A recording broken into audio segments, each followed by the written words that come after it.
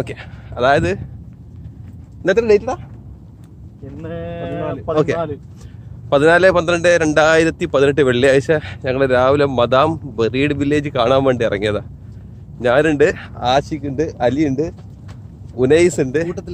പക്ഷെ എന്താ പറ്റിയെന്ന് വെച്ച് കഴിഞ്ഞാല് ഞങ്ങളെ വണ്ടി നല്ല വണ്ടി ആയതുകൊണ്ട് തന്നെ ഒരു 10-45 മിനിറ്റ് അങ്ങനെ നടക്കാൻ തീരുമാനിച്ചു, എക്സസൈസിനൊക്കെ വേണ്ടിയിട്ട്. നടന്നുകൊണ്ടിരിക്കുകയാണ്.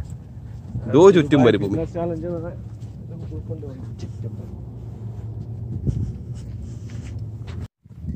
ഏകദേശം ഒരു 40 മിനിറ്റോളം നടന്നതിന് ശേഷമാണ് ഞങ്ങളിപ്പോൾ ബറീഡ് വില്ലേജിൽ എത്തിയിട്ടുള്ളത്. ആദ്യം നമ്മൾ എത്തിക്കഴിഞ്ഞാൽ കാണുന്ന കാഴ്ച ഈ പള്ളിയാണ്. നല്ല വൃത്തിയിലുള്ളൊരു പള്ളി, പക്ഷെ ഉള്ളിൽ കംപ്ലീറ്റ്ലി മണലും മൂടി കിടക്കും. ഈ പള്ളിയുടെ അവിടുന്ന് നമ്മൾ നോക്കിക്കഴിഞ്ഞ് കഴിഞ്ഞാൽ കാണാൻ പറ്റുന്നുണ്ടാവും കോട്ടേജ്, അതല്ലെങ്കിൽ വീട് പോലെ കുറച്ച് കെട്ടിടങ്ങൾ. പിന്നെ ബാക്കിയുള്ള ഭാഗം മരുഭൂമിയാണ്. 1970-കളിലും 80-കളിലൊക്കെ ആയിട്ടാണ് ഈ കെട്ടിടങ്ങൾ അല്ലെങ്കിൽ വീടുകളൊക്കെ ഉണ്ടാക്കിയെന്ന് പറയപ്പെടുന്നു. അന്ന് ഇവിടെ താമസിച്ചിരുന്നത് കുത്തുബി ട്രൈബുകാർ പിന്നീട് ഇത് ഉപേക്ഷിച്ച് പോകാനുണ്ടായത്. ഉപേക്ഷിച്ച് പോകുന്നതിന് കാരണമായിട്ട് പറയപ്പെടുന്നത് ജിന്നിൻ്റെ ബുദ്ധിമുട്ടെന്ന് പറയപ്പെടുന്നുണ്ട്. അതല്ല, ശക്തമായ കാറ്റും മണൽക്കാറ്റുമാണ് ഉപേക്ഷിച്ച് പോകുന്നത് പറയപ്പെടുന്നു. എന്ത് തന്നെ ആയാലും ഇപ്പോൾ ഏകദേശം ഒരു 10-15 വർഷത്തോളമായിട്ട് ഈ ഏരിയ കംപ്ലീറ്റ്ലി അബണ്ടൻ്റ് ആണ്, മണൽ മൂടിക്കിടക്കുകയാണ്. ഇങ്ങനെ മണൽ മൂടിക്കിടക്കുന്നത് കൊണ്ട് തന്നെയാണ് ബറീഡ് വില്ലേജ് എന്ന് പറയുന്നത്. ദുബായ്-ഹത്ത റോഡിൽ വന്നു കഴിഞ്ഞാൽ മദാം എന്ന് പറഞ്ഞൊരു ചെറു പട്ടണം, അവിടെ നിന്ന് ഉള്ളിലോട്ടൊരു 3 കിലോമീറ്റർ. പക്ഷേ ആ 3 കിലോമീറ്റർ വരണമെന്നുണ്ടെങ്കിൽ 4 വീൽ ഡ്രൈവ് വേണം, അതല്ലാന്നുണ്ടെങ്കിൽ കോഡ് ബൈക്ക് പോലത്തെ വണ്ടികൾ വേണം. കോഡ് ബൈക്ക് സർവീസ് മദാം ടൗണിൽ തന്നെ അവൈലബിൾ ആണ്. ശരിക്കും ഒരു എന്താ പറയുക, പേടിപ്പെടുത്തുന്ന അന്തരീക്ഷം തന്നെയാണ്. നിങ്ങൾ വന്ന് എക്സ്പീരിയൻസ് ചെയ്യുന്നത് വേണം. കാണാൻ പറ്റുന്നുണ്ടാവും മണൽ മൂടിക്കിടക്കുകയാണ്. കണ്ട ബിൽഡിങ്ങിൻ്റെ സീലിംഗ് ഏകദേശം മണലിൽ തട്ടിക്കഴിഞ്ഞു. ഇവിടുന്ന് നമുക്ക് റൂഫിലോട്ട് നേരെ കയറാവുന്നതാണ്.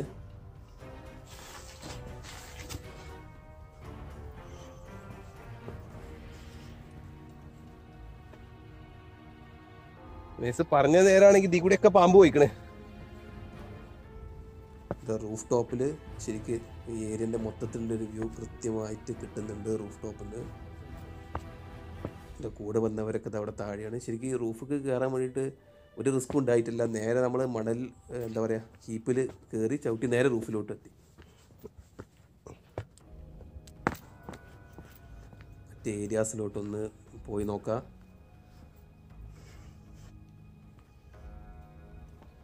ഞാൻ നേരത്തെ പറഞ്ഞല്ലോ 10-15 വർഷമായിട്ട് ഈ ഏരിയ ഒഴിഞ്ഞു കിടക്കുകയാണ്. വളരെ റെയറായിട്ട് ആളുകൾ ഈ ഭാഗത്ത് വിസിറ്റിങ്ങിന് എത്തുന്നുള്ളൂ. കാണുന്നുണ്ടാവും ബിൽഡിങ്ങുകൾ.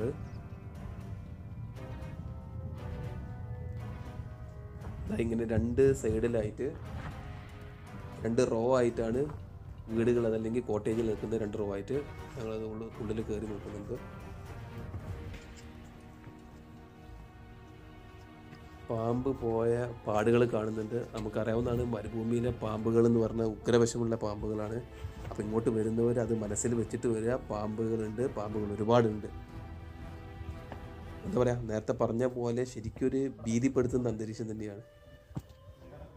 അപ്പോൾ ഇതിനിടയ്ക്ക് ഞങ്ങളെല്ലാം ഒറ്റയ്ക്ക് ഓരോ വഴിക്ക് പോയി നോക്കി. ശരിക്ക് എന്താ പറയുക, ഓരോ വീടിൻ്റെ ഉള്ളിൽ കയറി നോക്കുമ്പോൾ ഒരു ഭയം തോന്നുന്ന രീതി തന്നെയാണല്ലോ. മൊത്തത്തിൽ മണലും മൂടിക്കിടക്കുക റൂമിൻ്റെ ഉള്ളിൽ കംപ്ലീറ്റ്ലി.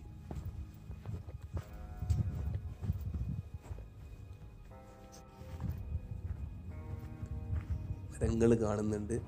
ഈ 10-15 വർഷം ഒഴിഞ്ഞ് കടന്നിട്ടും ഈ ബിൽഡിങ്ങിന് കാര്യപ്പെട്ട തേയ്മാനങ്ങളൊന്നും സംഭവിച്ചിട്ടില്ല എന്നുള്ളത് എടുത്ത് പറയേണ്ടത് തന്നെയാണ്. മണൽ മൂടിക്കിടക്കുകയാണെന്ന് ഒഴിച്ചു കഴിഞ്ഞാൽ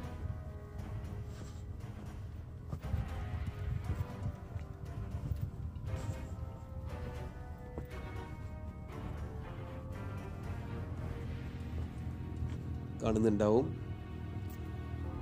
ചുറ്റുപാടും. ബിൽഡിങ്ങിൻ്റെ ഉള്ളിലോട്ട് നോക്കുകയെന്നുണ്ടെങ്കിൽ ഇത് അവിടെയും കംപ്ലീറ്റ്ലി മണൽ മൂടി കിടക്കുകയാണ്. ചുമരിൽ എന്തെല്ലാമോ ചിത്രപ്പണികളുണ്ട്.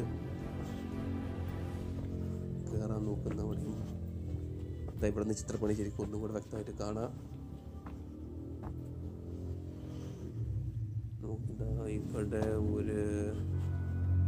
ഇവിടെ ഒരു ഡോറ് കാണുന്നുണ്ട്. അകത്തോട്ട് കയറി നോക്കാം എന്താ സ്ഥിതി നോക്കാം.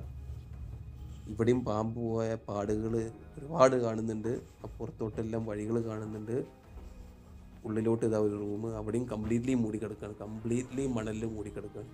ഏകദേശം സീലിംഗ് വരെ എത്തിയിട്ടുണ്ട്.